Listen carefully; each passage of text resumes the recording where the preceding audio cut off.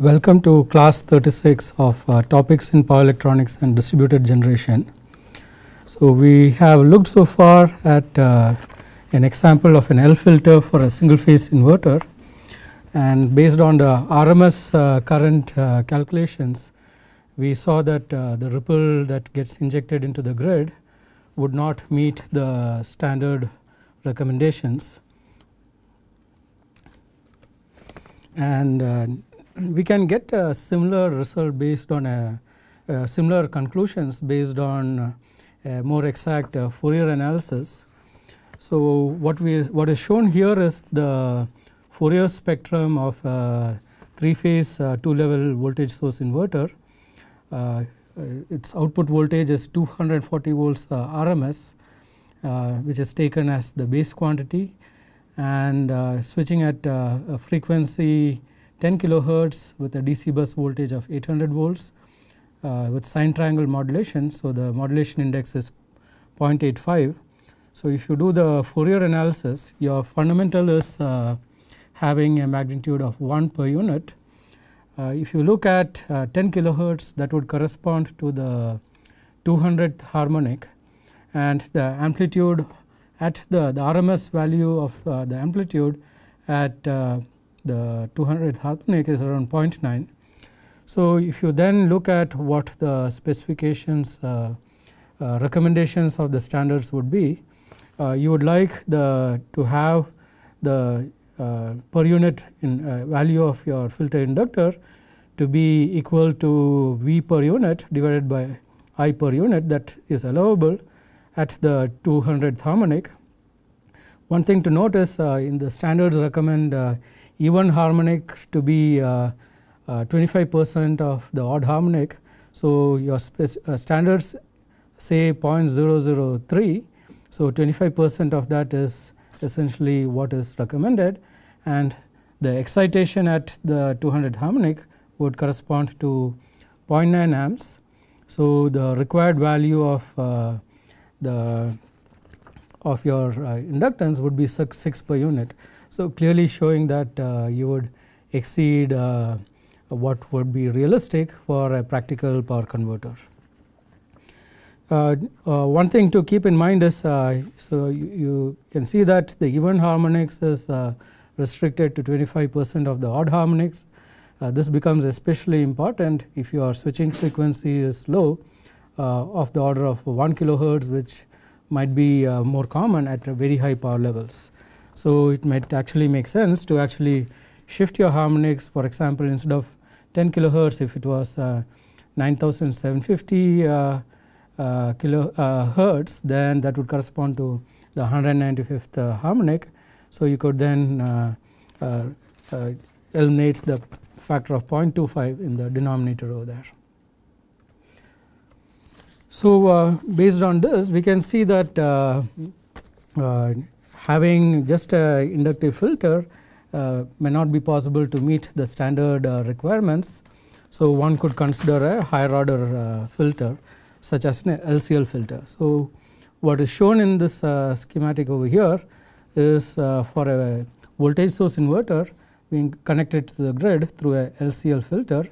So, you have L1 connected to the inverter side, L2 connected to the grid side, and capacitor C. And you can have this as a 3 phase 3 wire configuration, in which case these dotted lines would not be present, or you can have it as a 3 phase 4 wire configuration with capacitor center tap, in which case the dotted lines would be connected with physical wires. So, one question that can be asked is, why did you go from a L filter to a LCL, which is a third order filter? Why not just a LC filter? So, we could consider what would happen if you used a LC filter. So, suppose you have the inverter, which can be represented as a pulsed voltage source Vi, and if you consider the L filter, and then you have the grid voltage Vg. So, the first question is where to place the C. You could not definitely place the C on the inverter side, because you have to switch from a voltage source to a current source. So, you cannot have the capacitor here. So, you could think about possibly connecting the capacitor here, and you know that the impedance, if you consider the voltage source ideal, you know that the dynamic impedance of a voltage source would be 0, whereas the dynamic impedance of the capacitor would be 1 by SC. So, whatever ripple would come in the inductor would actually flow through into the grid. So, this is for an ideal grid. So, you can see that there is no benefit of adding a capacitor. In a practical grid, you would not just have a solid connection, ideal 0 impedance voltage source. You would have some stray inductance. It could be of the lines, the transformers, etc., going back to the grid, in which case this reduces to a LCL filter. So, this is actually an LCL filter. So, practically you would end up with a LCL filter even if you just connect the C, but having the LCL filter where one of the dominant impedances is governed by a stray parameter is not a great idea, because the resonances of this particular filter would vary over a wide range depending on what the value of your stray inductance is. So, it would not be possible to accurately predict where the resonant frequencies lie in such a situation. So, a more practical situation would be to physically add a second inductor, and then whatever non-ideal inductance is there on the grid would be essentially considered part of your inductance L2. So, your L2 can be designed in such a manner that it dominates over the stray inductance. So, whatever variation exists because of the stray inductance in the grid can be accommodated in a narrower tolerance range by appropriately designing the LCL filter. So, you can see that there would be a large uncertainty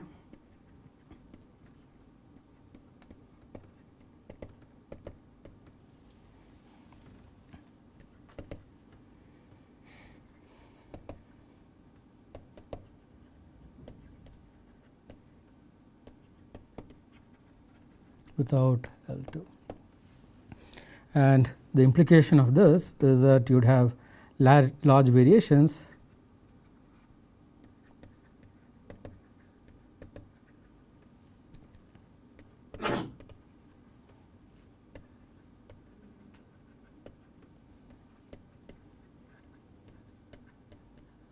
in the resonant frequency. So, if you look at the circuit that we are seeing for the LCL filter, so this would accommodate for the configuration for both a 3-phase 3-wire and a 3-phase 4-wire. What one would typically see is that the ripple that is going out into the grid, essentially your grid current ripple, is higher in a 3-phase 4-wire converter compared to a 3-phase 3-wire converter, because you have now additional paths in the 4-wire case for the 0 sequence components to flow. So, if you have a filter design that meets the standards for the 3-phase 4-wire case, it would typically meet the requirements for the 3-phase 3-wire situation also. So, we will consider the 3-phase 4-wire power filter to be a typical filter which we would then look at in detail. So, if you look at the LCL filter now for the 3-phase 4-wire power converter, we can then look at it on a per phase equivalent circuit basis. So, on one side is essentially the inverter voltage Vi between the output of your phase leg and the midpoint of the DC bus, followed by the LCL filter. On the grid side, you essentially have the grid voltage Vg, which at frequencies other than the fundamental can be considered a short circuit, and whatever stray inductance impedances are there in the grid can be accommodated along with L2. So, the grid side can be considered a short circuit for looking at frequencies other than the fundamental frequency. So with this simplified single phase equivalent circuit, one could go about analyzing the LCL filter.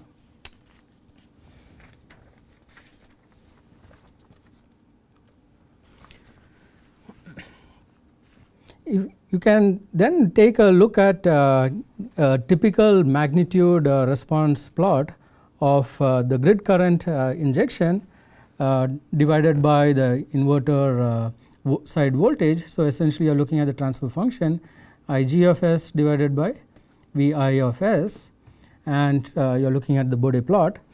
And if you look at the low frequencies below your resonant frequency,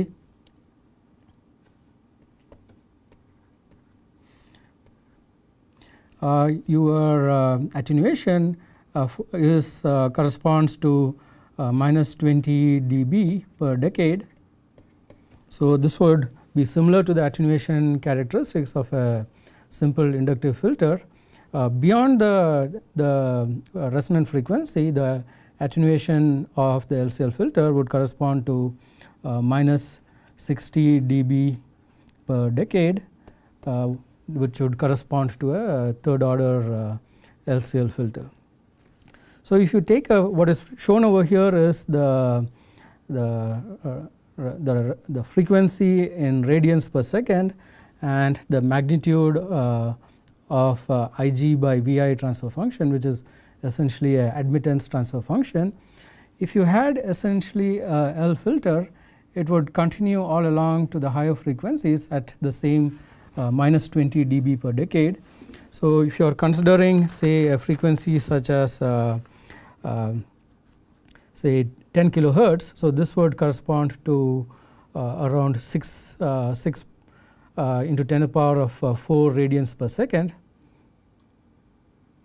So you are looking at essentially this point on the LCL filter and this point on the L filter.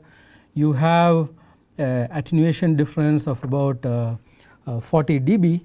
So you get an improvement in attenuation by a factor of 100 for the LCL filter compared to L filter. So you know that you could actually meet, it is feasible to meet the attenuation requirement of suggested by the specifications with the LCL filter. So what is shown over here is not an ideal LCL filter where the resonant peaks would actually go off to a very large value. This shows a damped LCL filter where the resonant frequency is managed, the gain at the resonant frequency is managed to a lower level.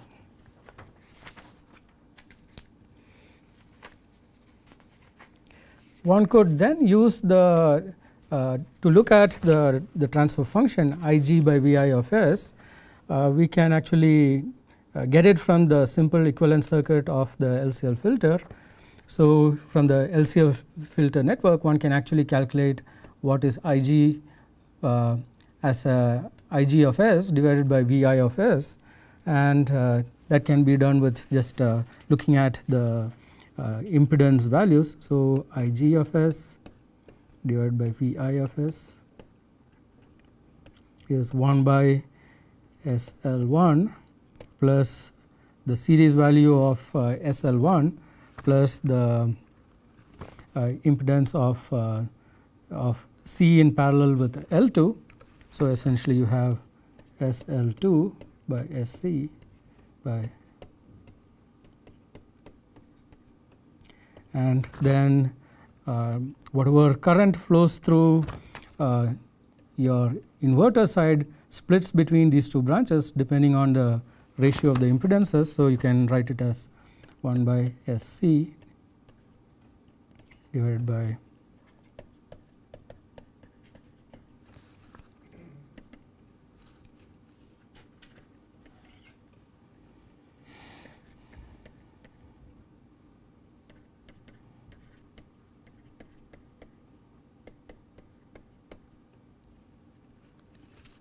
so this is equal to 1 by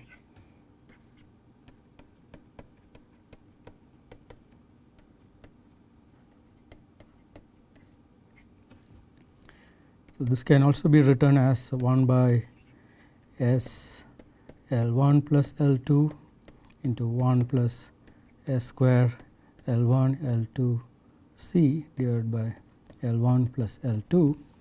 So, the quantity L1 plus L2 can be thought of as L. So, essentially the inductor is split into L1 plus L2. If you had a first order filter, then essentially the capacitor connection would not be there. You would have essentially just L1 plus L2. Now that you add a capacitor in between, you get the additional attenuation provided by this term over here. This term over here is essentially the parallel L1 and L2 in parallel. So, LP is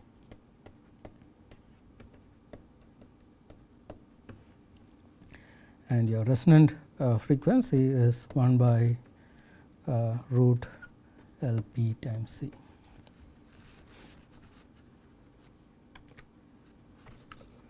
So, these relationships can be used then to obtain this transfer function Ig of S by Vi of S. So, this is the ideal LCL filter without any damping. So, you have very high gain at the resonant frequency, and you have the definition of what the resonant frequency and the L value is.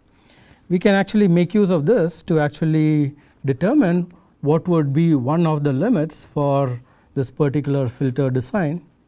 So, if you look at essentially this particular expression over here, we can write this particular term as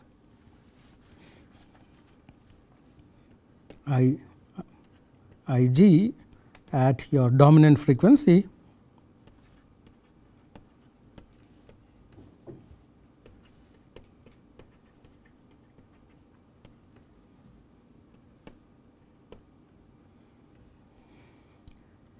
and your omega dom we saw from our Fourier spectrum is essentially 2 pi switching frequency, and this would correspond to 1 by S L min 1 times 1 plus omega dom square by omega resonant.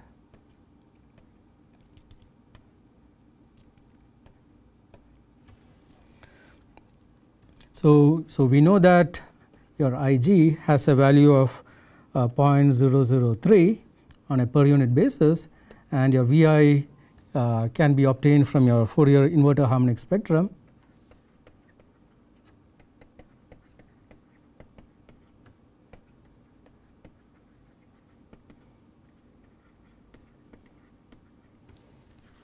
So, one could then rewrite this particular expression in terms of we know what this quantity is, and assuming at this point we know what the resonant frequency is, we could make use of this particular expression and put it in the form of determining L minimum in terms of quantities that are known.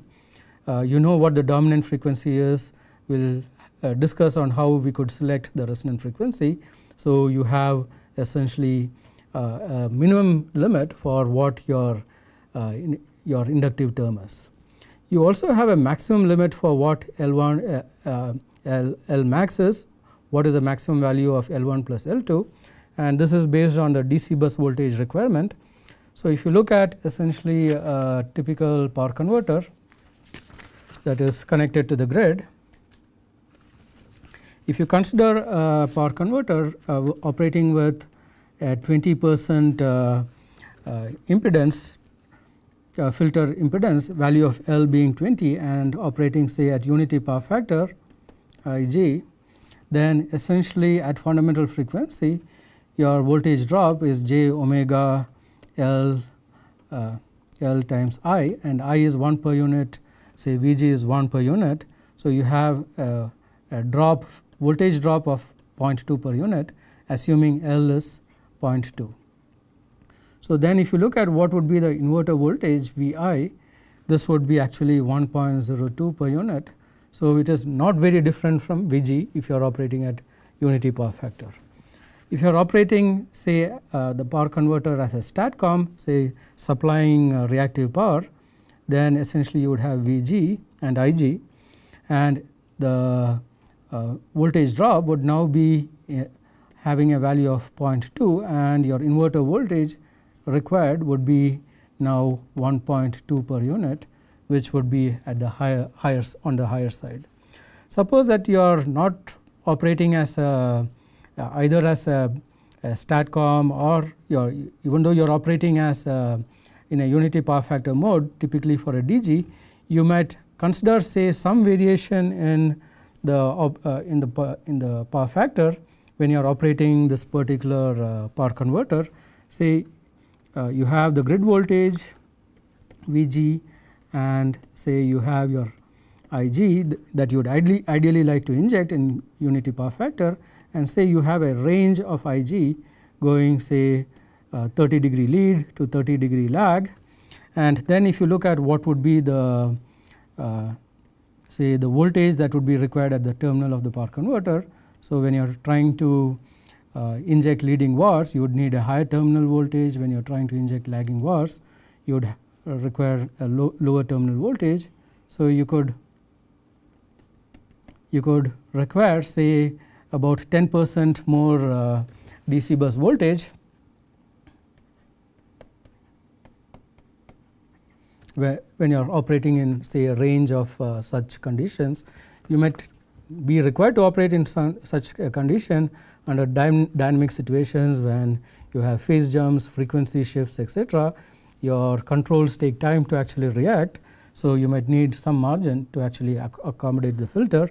So keeping in mind what would be a upper limit for your DC bus, you would then be able to obtain a range of value of the inductance between, say, L min and, say, L max. So your value of the inductance should lie in this particular range.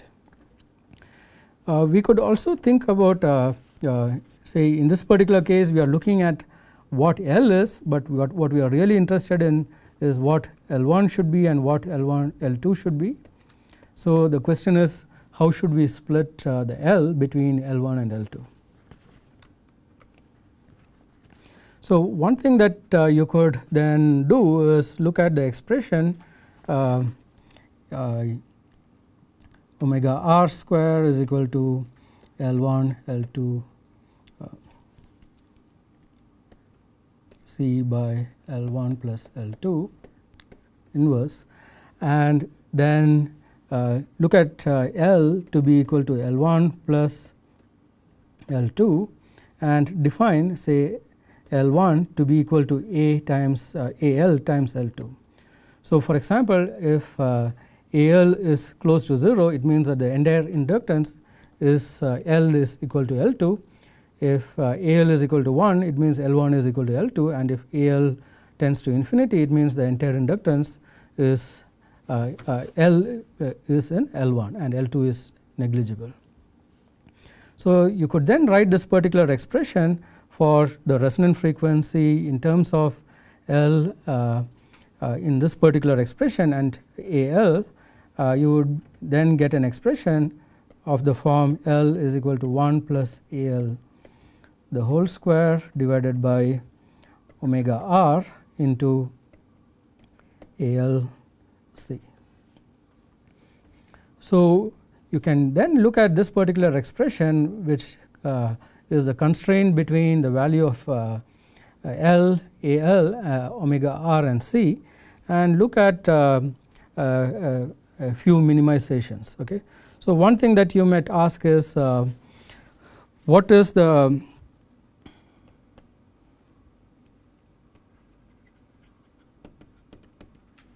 requirement for minimum L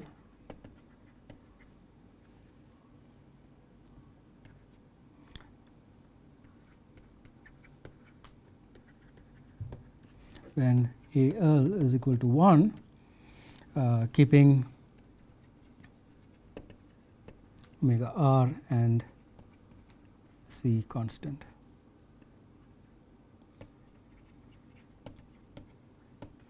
So if you take the previous expression and differentiate L with respect to AL, you could then equate it to 0 either at the minimum or the maximum, take that second derivative to see whether it is the minimum or maximum, and look at what are the relationship which you could get, and you would see that the requirement for minimum L occurs when AL is equal to 1, keeping omega r and c constant.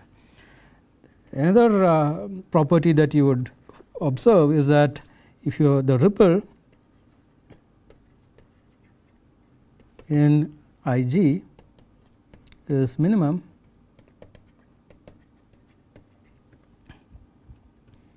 for fixed L and C when AL is equal to 1. So, keeping other parameters like L, C and omega r constant, you can then take the expression for Ig and take the derivative with respect to AL, and you will see that the ripple in Ig is minimum at this particular point of AL. Another point that you could observe is that for fixed Ig ripple and L comma C requirement of L, so keeping Ig ripple fixed and keeping L fixed, you are allowed to vary AL, but keep L1 plus L2 equal to L as a fixed parameter. You will then see that C requirement is minimum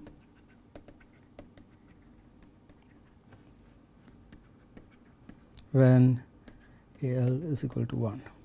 So, from all these properties, it is actually seen that L1 is equal to L2 is equal to L by 2 is desirable, and in a practical situation you may not be able to exactly make L1 is equal to L2, because L1 might be a physical inductor that you might add, L2 might be the inductance of an interconnection transformer. You may try to make the values close, but you may not be able to make it exactly match, but you know what is the desirable direction. So, you can see that keeping things like you could actually look at the minimum of these functions, and keeping things like the value of L to be small is desirable, because in a filter, if you look at the cost of energy storage, if you look at point number 1 which we just wrote, keeping the L value L minimum given other parameters to be constant would be actually important from a cost perspective. The cost per kVA of capacitors etc. is actually much lower than that of inductor. So, it is actually desirable to actually keep your inductive components to be as cost effective as possible. You also have one more constraint on in the LCL filter. So, if you look at the LCL filter,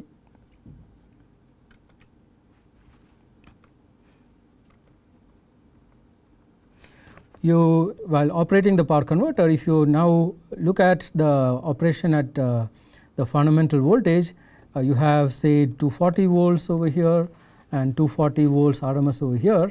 The voltage across the capacitor would be actually close to 240 volts. So, we are talking of approximate value of the voltage in the filter network. So, there is actually reactive power which is being drawn by the filter capacitor, and you do not want that reactive power to be excessive.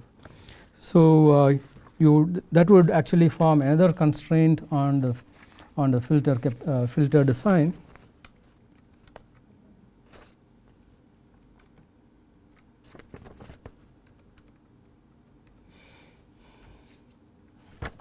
So, we know that Q of your capacitor is equal to V naught omega naught C, and if you keep this to be a limit Q max, say 20%, 20% power Q would correspond to a power factor of 0.96.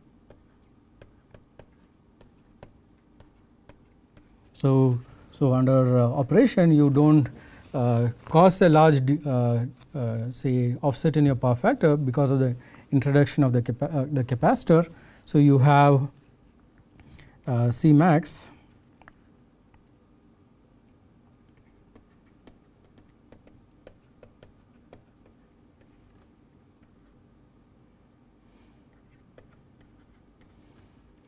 and we know the constraint that omega r square is equal to 1 by C max,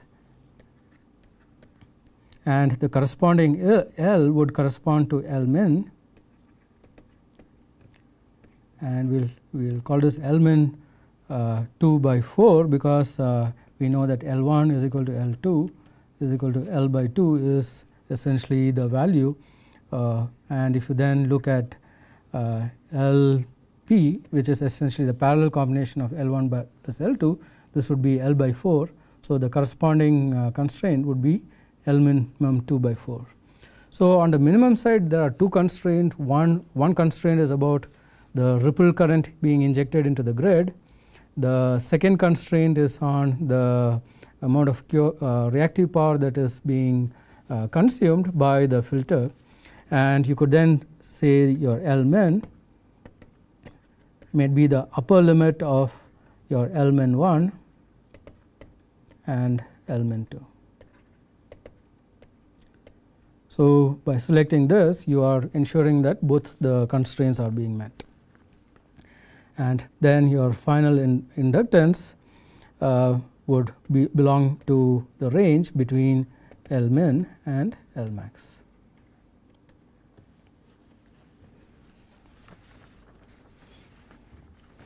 So, the another question is what would be how to actually go about the selection of the value of the inductor in this range between your minimum and maximum, and the actual choice of the value of L between the minimum and maximum could be based on minimizing the power loss in your filter. If you look at the power loss in a filter in your value of the power loss at fundamental frequency plus the value of the power loss at the switching frequency is what you are trying to minimize. And if you look at the trend of power loss at the fundamental frequency, it would actually increase if you have a larger value of inductance, because you need more turns, more length of the winding, maybe a larger core. So, you would end up with fundamental loss which tends to increase, and so it is desirable to operate closer to L min from the fundamental loss perspective. If you look at the switching loss in the filter inductor, your switching ripple current tends to reduce as you increase your inductance. So, the losses also would reduce as your ripple current through the filter reduces. So, from your switching loss perspective, it is actually desirable to operate close to L max. So, then you look at the overall picture to actually see what point would correspond to the lower loss, and we will look at this issue in the subsequent slides to actually determine optimum value of your inductance between the L min and L max range, depending on analyzing the loss components within the filter inductor. So, one item that we still need to figure out is what the resonant frequency is. And if you look at typical filter designs, you are essentially having a filter where you have a pass band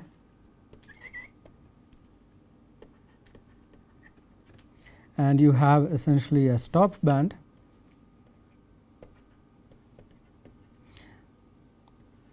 and you essentially would like your filter to transition from your pass band to your stop band when you are actually going between this particular range. So, the question is what belongs to your pass band. Your pass band might have frequencies. You would definitely have the fundamental frequency in your pass band. You might have, say, your 5th, 7th harmonic, etc. Your harmonic frequencies in your pass band, especially if you are trying to build an active filter which is trying to inject and control the harmonics in an accurate manner. You might also say, for example, try to reject the harmonics that the grid is putting on your power converter by actively ensuring that your bandwidth includes your harmonic frequencies. So, your pass band needn't just be your fundamental frequency, it can actually extend further out depending on your bandwidth targets of your power converter. Your stop band would correspond to your switching frequency,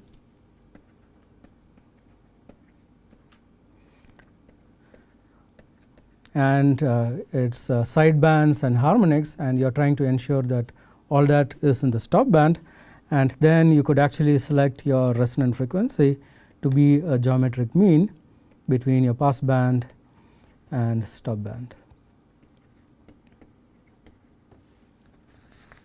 So, with this choice, now you have essentially obtained all the components of your LCL filter.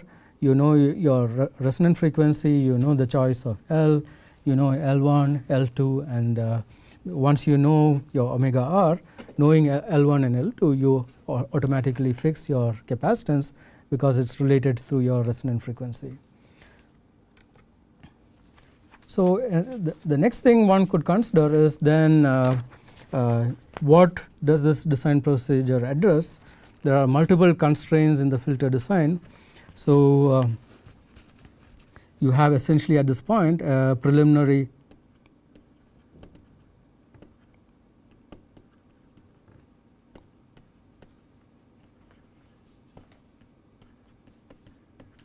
one issue that it addresses is it definitely addresses the attenuation requirement.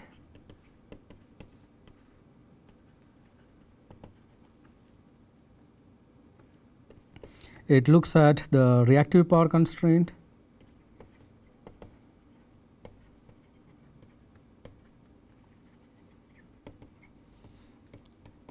It looks at the DC bus voltage constraints.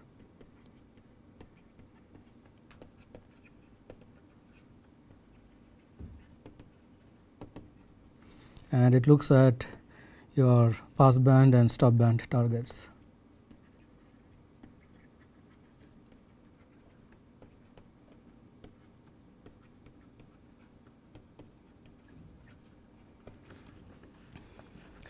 So, the actual value of now that we have your preliminary L1, L2 and C, the next question is what is the actual value of L1, L2 that can be designed, and the procedure to design the L1 and L2 is based on the area product calculations that we had discussed previously.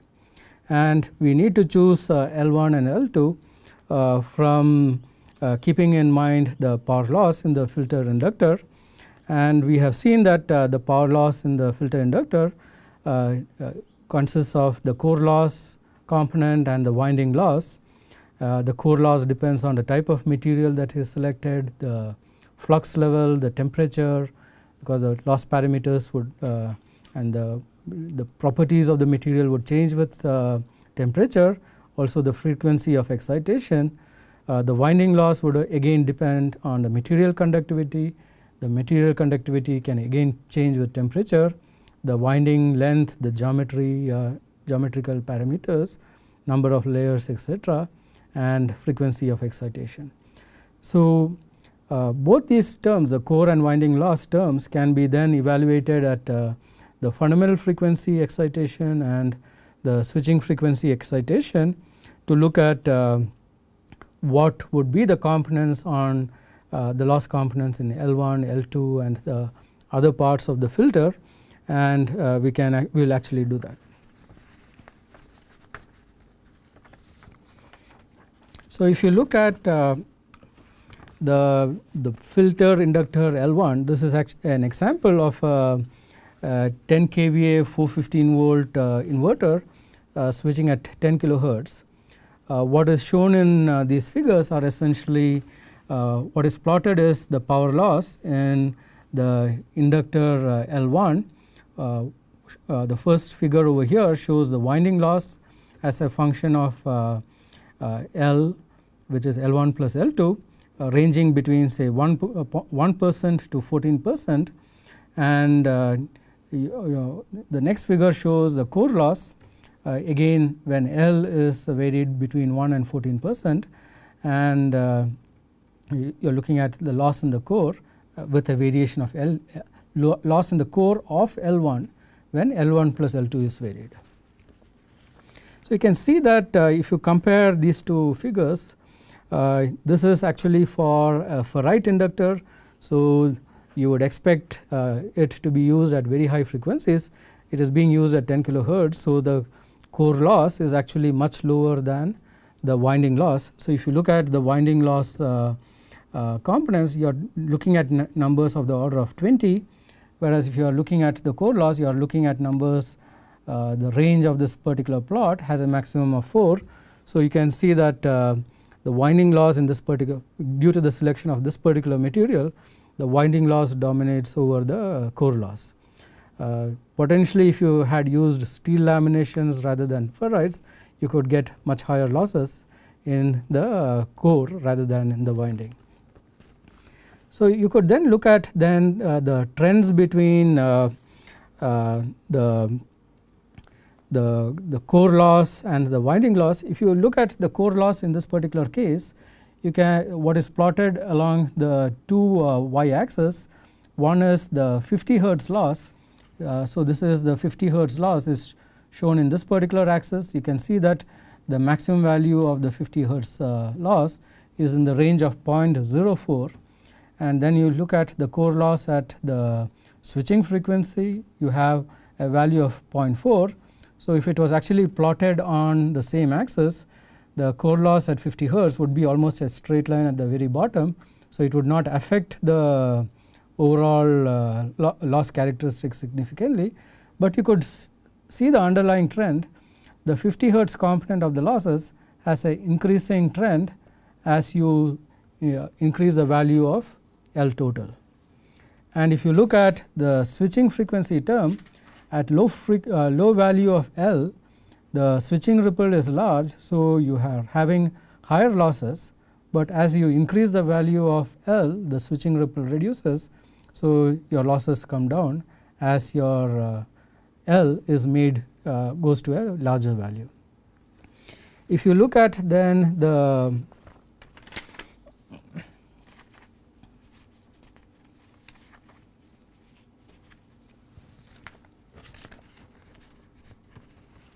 if you look at then the winding related loss, again you have a similar trend. If you look at the 50 hertz loss in the winding, it has again an increasing trend, whereas if you look at the switching ripple related loss, you would end up with a decreasing trend as you are increasing the value of L, and so the overall trend for the losses would be to select a value which tends to give you the lowest losses, which would lie in this between this range. Okay. You could you can see that in this particular example, even though the trend is can be seen from the curve, the actual value of the loss is having a up and down characteristic. This is because each of these points corresponds to a different inductor design. So L being 1 per unit would correspond to one particular inductor, L being 0.2 or 0.3 or 0.4, they are different inductors. So if you go beyond say a value of L, you might need to go to the next larger size core, or you might need one more layer in your windings. So these jumps that you see is because of discontinuities, because of you are changing your physical inductor from one particular value selection to a next selection, which makes this curve have a non-uniformities in it, but the overall trend can be seen underlying this non-uniformities, where at the very low values of L your switching related terms would dominate, and at the very large values of L it would be your fundamental related terms that would dominate.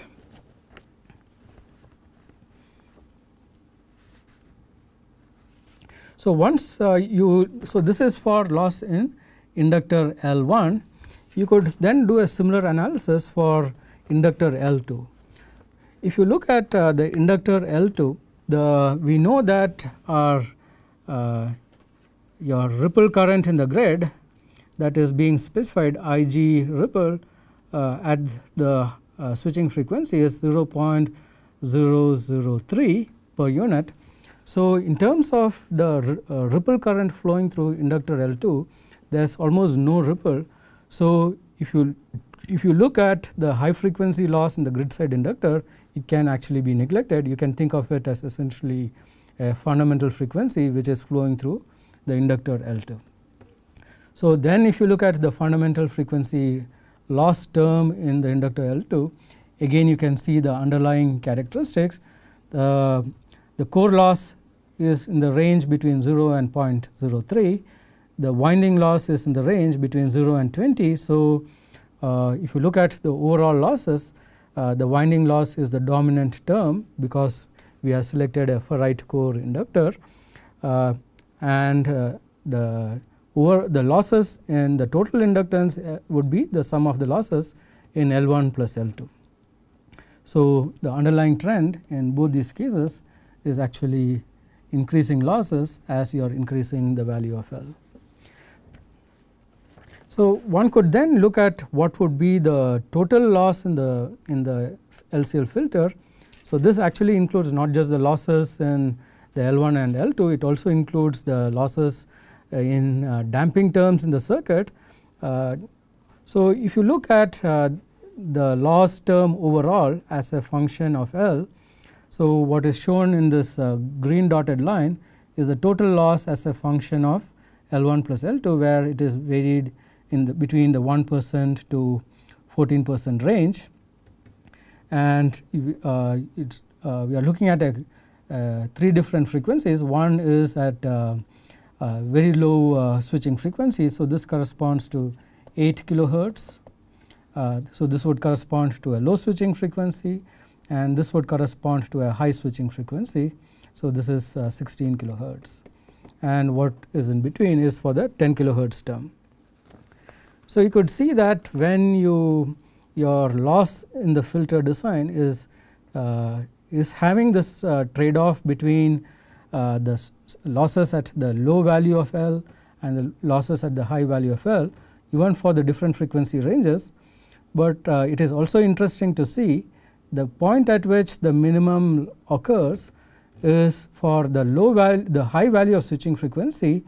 A desirable range of your minimum loss is occurring around 0.4 around 4% value of inductance, whereas if you look at the case when you are operating at low switching frequency, the desired value of L, the total inductance L1 plus L2, shifts from a low frequency to a higher frequency of higher value of LT to about 0.9%. So, at 16 kilohertz you are having a minimum loss around 4%. At around 8 kilohertz switching frequency, the minimum loss point shifts up to a larger value of inductance. So, this is what you naturally expect. If your switching frequency is low, you need higher value of inductance in your filter, and if your switching frequency is high, you need a lower value of inductance in your filter. The other thing to observe is that at the low value of switching frequency, the losses in your filter inductor is actually about 50 watts, whereas at the high value of switching frequency, your losses in your filter is lower, about slightly lower than 20 watts. So, you could then consider not just the losses in the filter, you could also consider the losses in the filter plus the semiconductor devices, because you know that you get lower losses in the filter, but your losses, switching losses in your IGBTs and recovery losses in your diodes is going up with switching frequency. So, you could not just look at it from the filter perspective, you could actually look at a minimization from the overall perspective. So, depending on the frequency you have chosen, you could then consider value of L.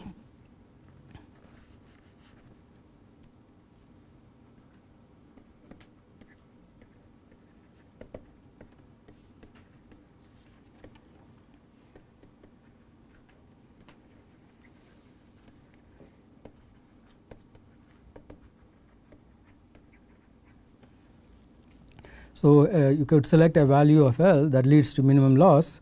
That could be a preferred filter design.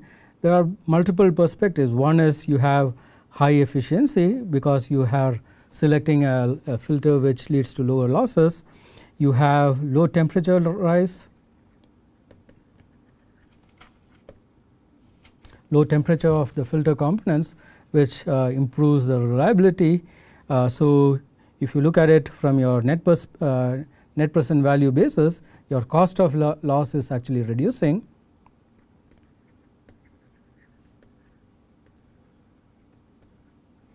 In your net present value, and sometimes if you just go by the rule of thumb, you might have ended up selecting a larger value of filter inductor, but you know that physically, because you have done the analysis, you might actually be able to select a filter which is actually having a lower value than initially thought, which actually reduces the initial cost too. So, from multiple perspectives, you can actually end up with a better filter by doing a close analysis of what would be the power loss and the thermal rise in your filter. So, we can also see that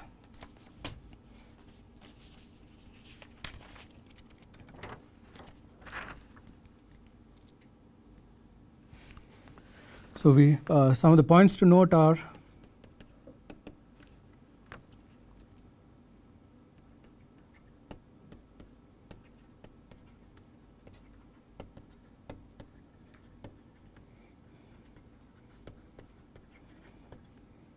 is a function of switching frequency. The second thing is at high FSW, lower value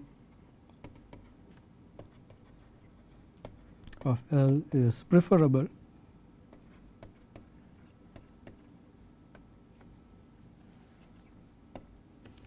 So, we saw that at 16 kilohertz your preferable L was closer to the 4% range.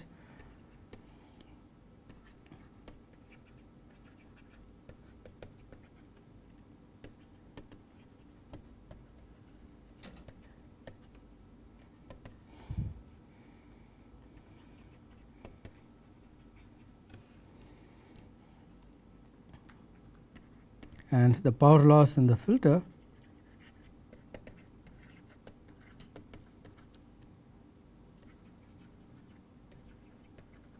reduces as the switching frequency increases.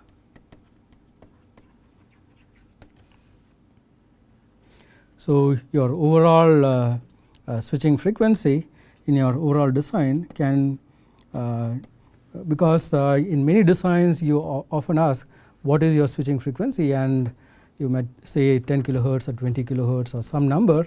So, later on you can actually justify why you selected a particular switching frequency through such a loss calculation, which leads to what is the best switching frequency that the power converter can operate.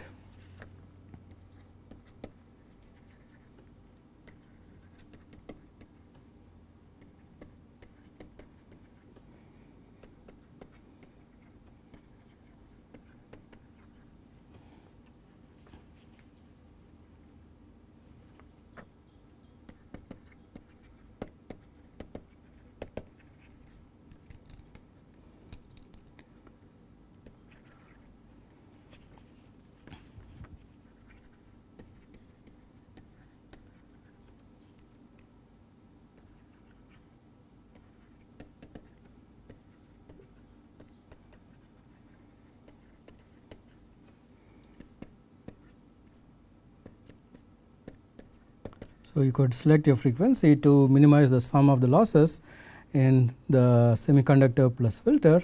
So, if you look at the overall characteristics, you can think about the total power loss is a function of what your L per unit is, and it is also a function of your switching frequency. Essentially, you are looking at what is the point which gives you your best desired loss subject to constraints on your total value of L lying between some minimum and maximum range.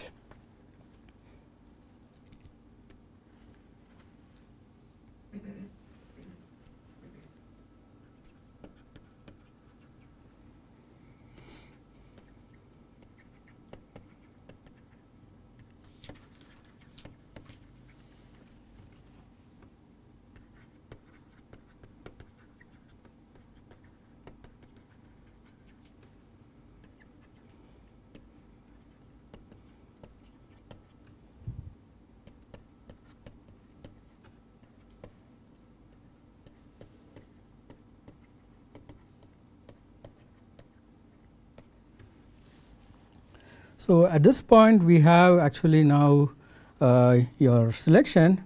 So, of L1 comma L2 comma C, and we can actually look at non-idealities of your power converter, and a primary non-ideality which you automatically get once you go into a higher order filter design is how to deal with filter resonances. So, this is one aspect that we would need to consider. Thank you.